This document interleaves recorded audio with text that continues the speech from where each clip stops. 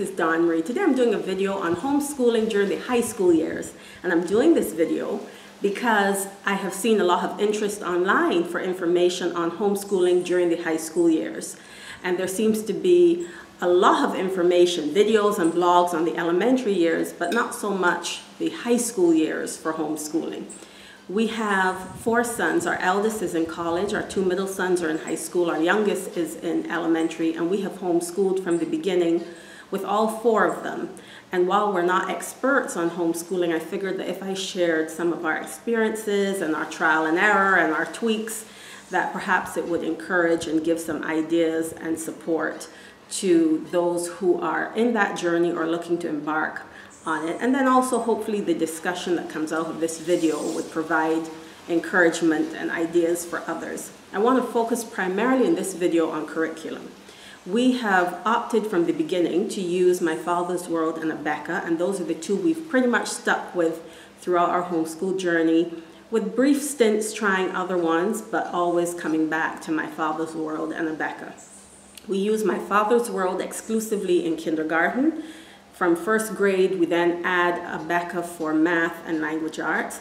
By middle school, the children are transitioning to primarily Abeka with their online academy, the non-accredited version, and then once we reach high school, we transition to the accredited version of Abeka Academy.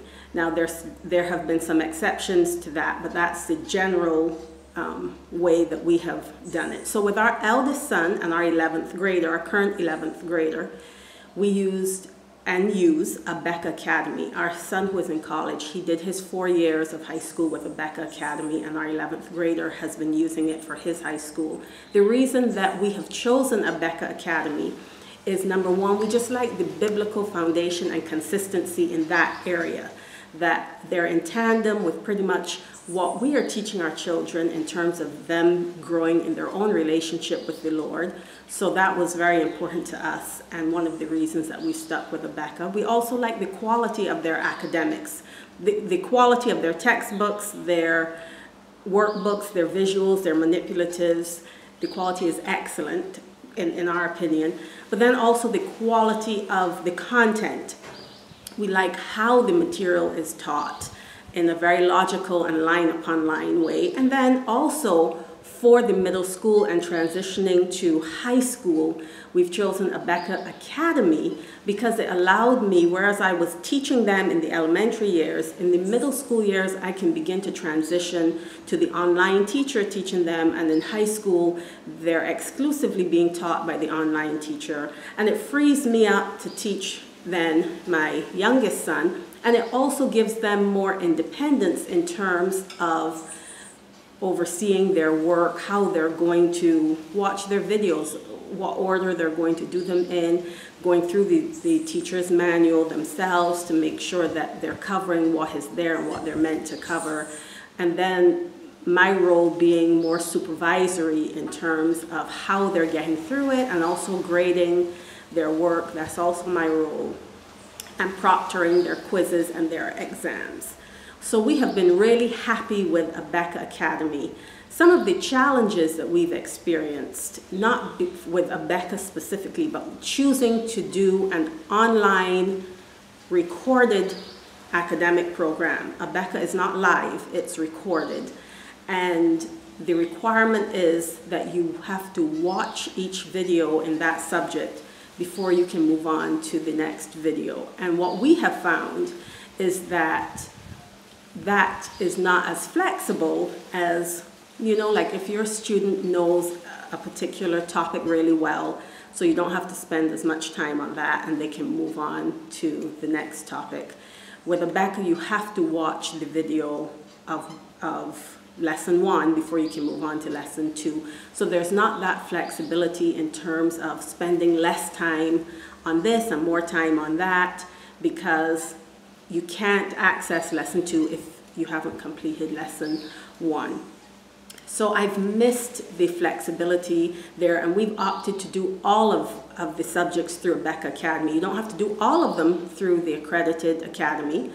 you can choose which ones you want to do, but we've chosen for them to do all of their subjects and electives there, which means that it's a very full school day, because if they have 6 subjects or 7 subjects or however many subjects they're doing, they have that many video lessons to watch, and the video lessons can be 40 minutes, give or take, depending on what's being covered that day. So that aspect of flexibility I have missed. However, there is flexibility in the sense that if you want to stop today and go on a long weekend or a 2-week trip, you're free to do that, and you just pick up right where you left off when you come back. Or if you want to take it with you, that they keep working, then certainly if you have Wi-Fi and can access it, you can do that as well. So I've enjoyed that flexibility, and we have, I think, like a year to complete an academic year's curriculum. We have a whole calendar year. I'm not sure if that's because we fall under their international program, or if that's across the board that you have a year to complete the program. So Abeka has really worked well for us. What we found, though, with our 3rd son was when he was in middle school doing the video school, he's very outgoing and gregarious. He likes interaction, and the video lessons, obviously, that are pre-recorded don't allow for that kind of interaction. So this year, what he's doing, he's now in 10th grade, and he's doing still an online program, but it's live. He's doing a live online program. He's actually doing live online programs for 4 subjects, and he's doing them with different online schools. We didn't choose just one online school. We kind of looked at what different ones were offering, and we liked certain ones for science and certain ones for English. So he's doing those. He's doing math, English, biology, and Bible through live online classes. And unlike the recorded classes with Abeka, these ones do not require logging in every day. Math and English are twice a week, and biology is once a week for a longer block, and Bible is once a week. And he logs on, he gets to interact with the teacher and with students who've logged on from around the world, and they get to answer the questions and have class discussion, and that is working great for him. And then the days that he does not have live classes, he then studies independently, completes his assignments, prepares for quizzes and tests on those other days. And that has been a really good rhythm for him.